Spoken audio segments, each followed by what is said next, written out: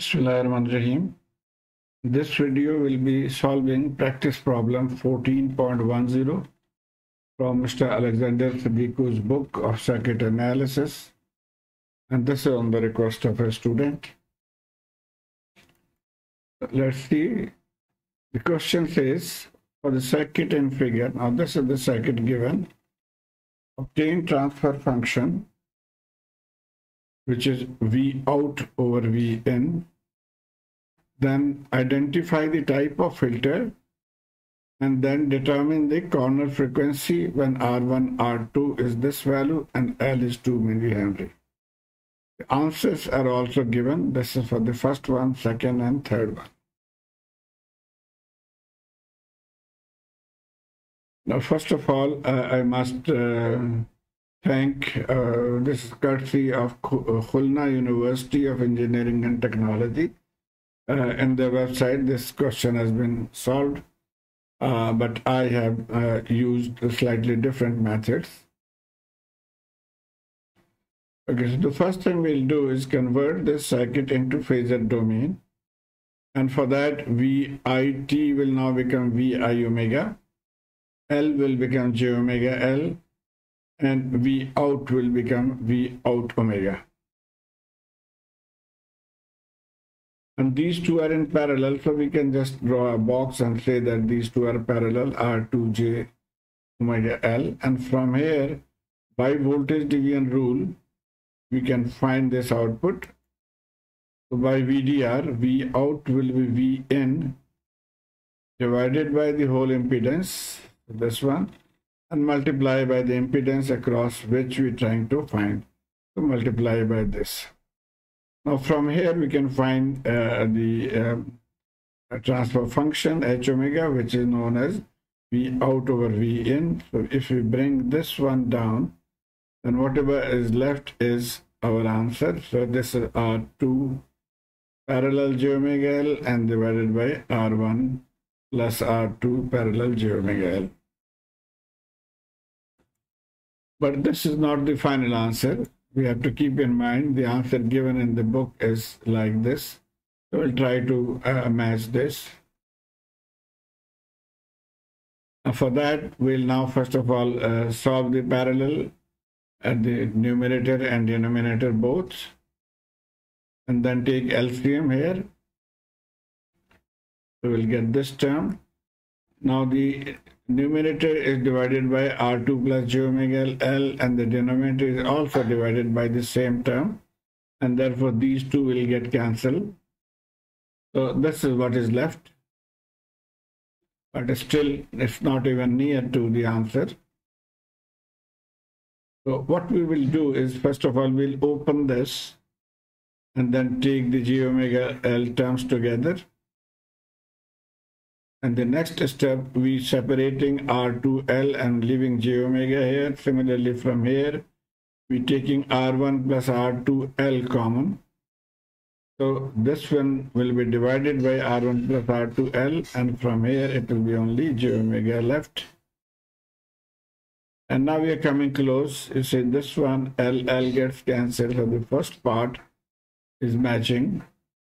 Now the second part we have to solve further.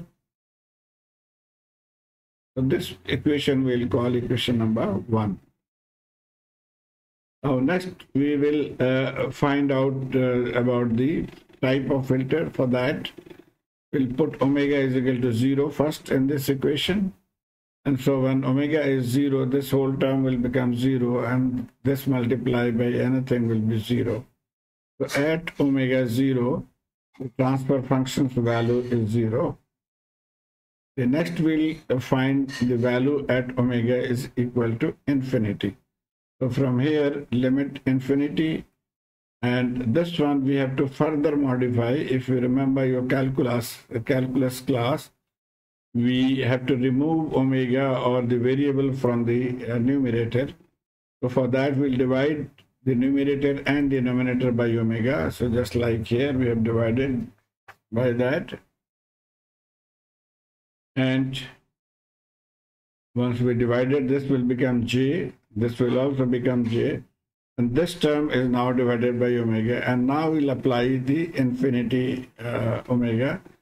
So anything divided by infinity will be 0.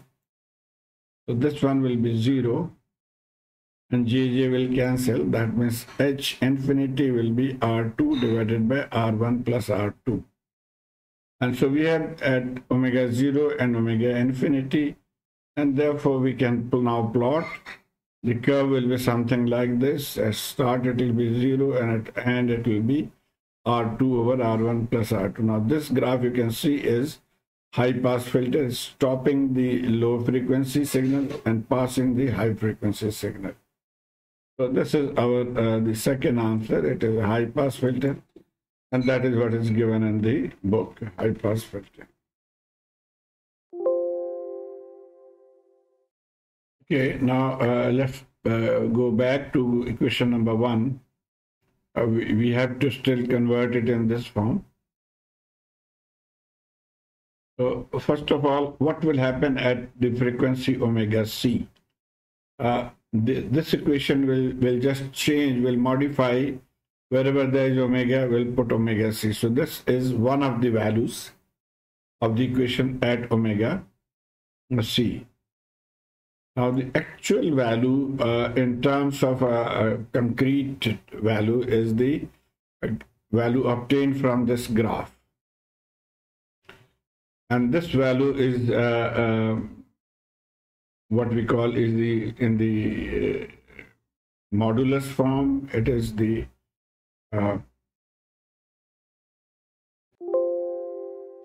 it is the magnitude form. So we'll convert first of all these in its magnitude value, and for that we're just writing the magnitude sign first of all.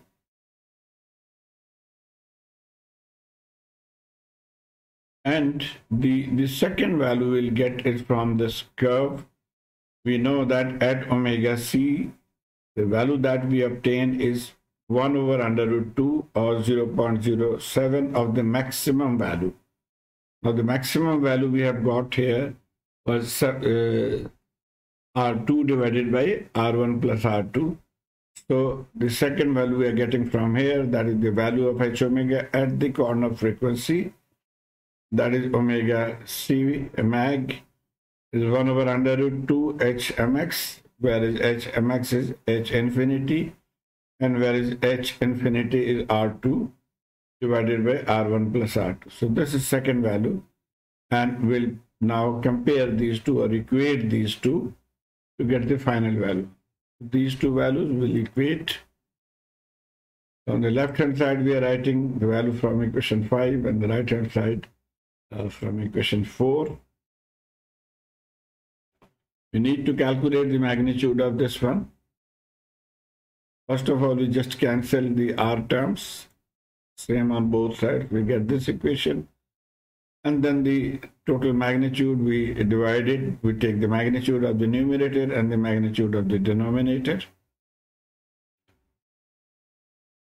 And the magnitude of the numerator will be omega c, and the denominator we know that x plus jy, the magnitude is under root x square plus y square.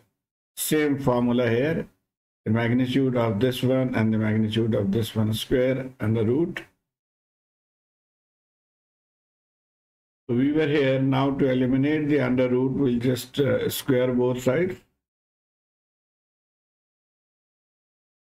So this will become 1 over 2, this will become omega c square, and this under root will vanish. Now we cross multiply. So we get this term, and now move omega c square on the left. Omega c square is R1 R2 divided by R1 plus R2 L whole square. Now we can remove these squares. So omega c will be R1 R2 divided by R1 plus R2 into L.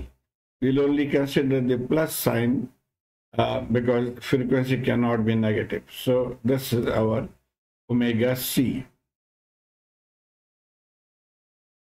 Okay, so we have found this. Our equation number 1 was this. Now the term here at the denominator is same as this.